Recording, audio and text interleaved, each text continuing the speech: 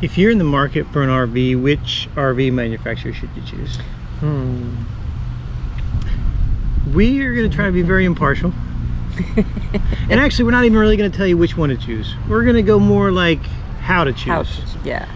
And so first things first, there's a few things you really need to know about the RV industry and manufacturers before you even start the decision phase on which one to pick. Okay. So the first and biggest factor is these RVs are made by humans. Yes. And humans make mistakes. Yes. And although all humans are created equal, not everybody works at the same level. No. So, I mean, you could have somebody who's been working in the industry for 20 plus years, working right next to someone who's been working in the industry for a couple of weeks. 20 days. Yeah, so the level of quality isn't going to be as good if this guy's working on your RV building it versus this guy working on your RV and building it. That is true. Involved in the human factors also is, you know, people just have bad days sometimes. Yeah. You know, if I'm trying to get out of work early on a Friday, or my wife just left me, or I just wrecked the car on the way to work that morning, or whatever the case may be, if I'm not focused on building an RV. Yeah, if your mind is elsewhere while you're installing a part. That could play a factor in how good of a build quality you get. Yes, I agree. Yeah. The second biggest component to RV manufacturers are they don't make the stuff. Yeah, well, I think on forums there are some people who are angry about the parts. Yeah. Certain parts, and it's not the builder's fault. Now you could say the builder chose to use those parts. Exactly. But I don't know how it is in the industry, but it's limited on where you can get your parts. So you may not have they may not have very many options. Exactly. So, you know, they're just putting it together. Yeah. They're getting these parts from all over the place. Yeah. So air conditioners, appliances, awnings, frames, shocks, tires. Yeah. Everything comes from a else. Different place. Yeah. And so, yeah, the manufacturer does have a choice in who they partner with and which parts to use, but there's a trial and error on that too. Yes, there is. Because if you go with one and it starts not working out, then you switch. So even within the same manufacturer, you could have RVs with different kinds of parts because they've switched in which parts they use. And it circles back because whoever made that part could have been having a bad day, and that's why it's a faulty part. So you got to go back to those factories. The factory that builds the air conditioner. This guy might not be working in the industry that long. This guy is. So it's all ties together. It is, yeah. So there's a lot of stuff going on, man. Yeah, you have to be somewhat understanding. Yeah, and especially in these times with COVID and, you know, low or high unemployment rates and things like that, you might be limited. The manufacturer might be limited into which companies that they even can partner with, because some companies can't even get parts to get air conditioners out, to get frames out, to get whatever out. So then that RV manufacturer says, well, if I want to get any RVs out, I got to go with this other guy and use his maybe substandard parts or production stuff to get RVs pushed off the line, or else my RVs are just sitting here and I'm not selling anything. And you're losing money every day they sit there. Exactly. So there's just so much. A lot of pressure. Yeah. The third biggest thing, and a lot of people don't know this, is that manufacturers adapt in the middle of a production year. Yes. They'll change it up right in the middle of the dang year. And I believe ours was one of them. It was. So what happens is, this really doesn't happen in like the automobile industry and other things like that, but in the RV industry, if they find something that they can do better during the production year, they'll switch. They'll change the way they do it. They might switch parts. Like I said, if there's a shortage, they might switch manufacturers of different parts that they're getting it from. In the middle of a production year. And I've seen companies even go as drastic as changing color schemes and floor plans on the same model of RV during the same production year. So the same one that you guys sitting here, that's the same make, same model, same year, it could be really different. Could be drastic. So you don't really know until you get your eyes on it. So you could get, and all these things come together and build either a really good RV or maybe a really bad RV, and that's why RVs always have some little things go wrong, because how many people had a hand in putting all these parts, building these parts, and then constructing it? Yeah. Yes, so many different people touching this that there's no way everybody got it right. True. There's no way. That's true. Somebody did something wrong. Yeah. And it's gonna break. And that is where you start talking about customer service. Yes, absolutely. Because something's gonna go wrong in any RV you get.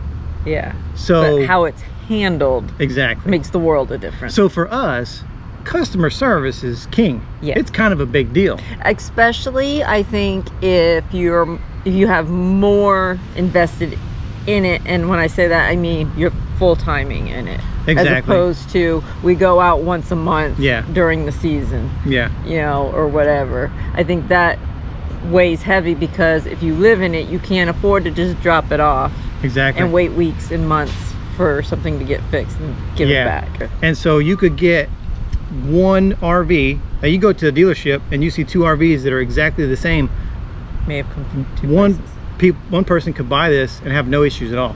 Yeah. And the person that buys the one next to it could have so many issues and just be like done with that manufacturer, because they're just like, it's junk, everything's falling apart. Yeah. And that's the part where, you know, when I said a lot of them, not everybody's going to get it right, a couple things are going to break. Well, on some of these RVs, a lot of people got it wrong. Yeah. On their part. Yeah. And so a lot of stuff breaks, and then it gets really frustrating. And then the consumer goes, the manufacturer's crap. Well, Jayco and Keystone and you know, Forest and River, they didn't build the parts. Yeah. So that's where you go back to customer service. Yes. And that's why it's such a big deal, because even though they didn't build all this stuff, they chose to get into the RV industry, and they chose to sell this product. They chose to go with those vendors and put those together, so they need to stand behind their product. Yes. And some RV manufacturers do. Some are very good at it. And some are not good at it at all. Yeah. The only information you're getting is what the manufacturer puts on their website. Yes. That's really all you got. You can go to RV shows, you can go to dealerships, you can take to Facebook and YouTube. The forums. And forums and things like that. But you have to kind of take what you get on those platforms with a grain of salt. Yes, you do. Because once somebody's had a bad experience, they love to just blast that out, how horrible something was. Yeah. But then, usually, if you stay on the forum long enough, you'll find somebody who will blast back how opposite of an experience they had with it. So. Yeah, and if you get on any of these forums, I don't care what make, model, manufacturer, you get on it. If you're looking for good news, you can find it. Yes. If you're looking for bad news, you can find it. Yeah. There's always going to be somebody who loves it. There's always going to be someone who hates it. So I would definitely, we used YouTube as a tool. We used Facebook as a tool when we were looking for RVs and manufacturers. And looked at forums. Yeah. I will say though that you need to go and get into the RVs. Physically get into them, walk through them, because open every drawer, look under things. So you get on YouTube, everything looks nice on YouTube. Oh yeah. It's like hotel reviews. A hotel review, you're like, this is a nice hotel, and you pull up, you're like, someone was murdered here last night. Yes. So, you know, you can only take YouTube so seriously. You have to get into it physically, touch everything, feel how it feels. You can't see and feel quality on a video. Sure. So I would say the first thing you need to do is, you know, do your research on what type of an RV that you want, and narrow that down first, because that's going to eliminate a lot of manufacturers for you. Yeah, like what are you needing out of this RV? Well, yeah, if you're going to go, you know, Class A, Class C, you know, Super C, fifth wheel, you know, once you make that determination, you can kind of eliminate some of those. You know, Tiffin's not making fifth wheels. Alliance isn't making Class A's or travel trailers. So it eliminates a lot, and then you can kind of narrow down your hunt or your search once you figure out what you're going to do. And I personally like finding some of the forums that do have repetitive issues. Yeah. Usually similar, like the same thing through multiple people, because then you can find out, well, how did the manufacturer come back with that? Like, if they had 100 people having the same issue, how quick were they responsive to fixing these issues in their production? Yeah, and that is actually a good tool. If they've ignored the issue, well, I might rethink going with them, because it gives me a sign that they're not very concerned. Yeah. You know, one of the big things that we see on the forums are people get mad at the manufacturers and kind of give the manufacturers a bad rap because of dealers. Yes. And it is frustrating when you're having issues with the dealer and you want to vent it to the manufacturer, because and I see it on both sides, because the manufacturers are picking the dealerships that they are allowing to sell their RVs. So it's like, are you looking at the reputations of these dealerships good enough when you're saying, yes, we're going to put our RVs in you know, their hands? You got to weigh those too. Yeah, and I've seen people say, you can get upset and say, look, you know, it's 4 months to get into my dealer. So they'll get mad and they'll blast the manufacturer on the forum and say, hey, Jayco, I can't get into Camping World for 4 months. Jayco's like, I have nothing to do with that. Yeah. You know, it's not my, I don't know what to do for you. Yes, I do see that a lot on forums. Like, we're happy to honor our warranty, but I can't control Camping World. Yeah. You know, I can't control RV1, you know, or Lazy Days. I have no control over them. Yeah, it's not fair to beat up the manufacturer for dealership problems. And I give this advice to people all the time when I say, if you have an issue and if you can avoid taking your RV to a dealer for the fix, then do that. Absolutely. If your warranty is covered by, you know, Joe's RV repair, you know, Joe's probably been doing it for years. He probably has a lot of knowledge and he probably doesn't have a long wait time. Yes.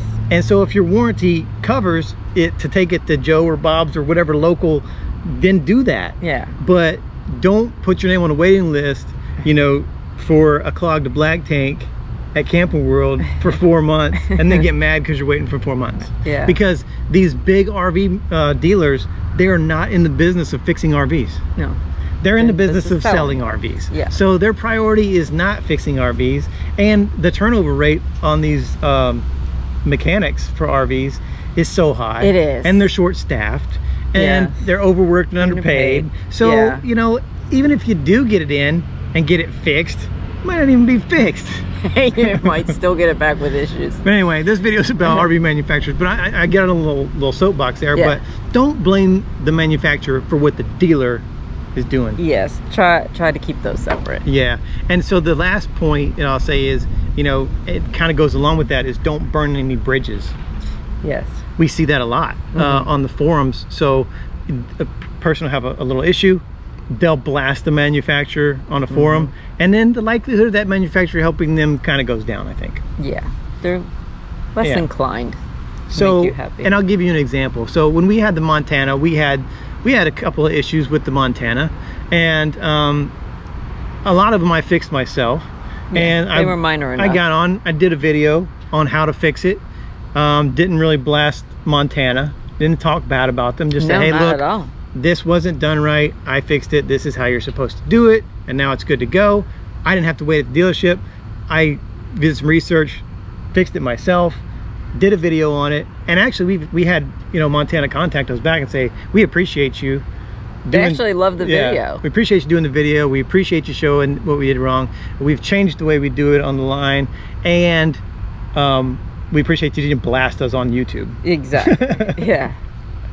So it all works out. Yes, and then when we had another issue come up, they were more inclined to help us. Down the road, they were very happy to help us because they knew our demeanor with the issues. So I don't think that there's a clear answer when you ask which manufacturer should I buy from. You know, I think it is really a crapshoot. It is. I hate saying that. Because like I said, you can get one right next to the same. I mean, when you break it down, it really is a crapshoot. Yeah. You could get 100 people all in the same brand and have different stories from all 100 people. So I would say, you know, figure out what appeals to you as far as color schemes, as far as size, floor plans, layouts, all the amenities that you want that check off most of your list. Yes. And then go get that RV and roll the dice. But do the research on the customer service side for sure. Yeah, I think we didn't really consider that when we bought our first RV. I think we were just naive. Yeah, you know, we did our research. We knew what we wanted. We felt confident what we were going. But yeah, not everybody had the same customer service experience that we did with Keystone. And we were just researching RVs. We didn't do any research on customer service. No, and we probably should have. Yes, but your first RV, it's all a learning experience, every aspect of it. So going into your second one, we definitely did. Learned, and trust your gut. Yeah. I don't think people trust their gut enough. Yeah, and you know, RVs are not impulse buys, people. No. You got to do research. Yeah. I mean, even if it takes you several months, several years, you got to get it right, or at least as close to right as you can get it, I think. Yeah, as close to your perfect as possible. Yeah, and then just hope that it works out. Yes. Get you a warranty. Which are not the same through every dealership They're either. not. So that plays a factor in some dealerships that you go with too, because they're not offering, not every dealership across the country is giving the same kind of warranty. Yeah. We got a way better warranty the second go around than we did the first go around. For sure. Yeah. So, well, we hope that this video was more helpful than confusing, and we hope that if you're looking to buy an RV, we hope that you get out there and find the right one. Leave us a comment. Let us know if you're already in an RV, what make, model you're in, if you like it, you love it, you hate it, all that stuff, because we'd like to go and look up what kind of models that you're in. And then if you're out there just searching for an RV, you know, put in a comment and tell us what kind of RV you're looking at, what models, makes you're looking at, what manufacturers, and if we know anything about it, we'd be absolutely more than happy to help. Yeah. Like we do at the end of all of our videos, we're going to honor a fallen hero. If you want to get involved with helping us help vets out on the road, everything you need to know is down in the description of the video. Appreciate you watching. Happy shopping for RVs, and we'll see you next time. Bye. Bye.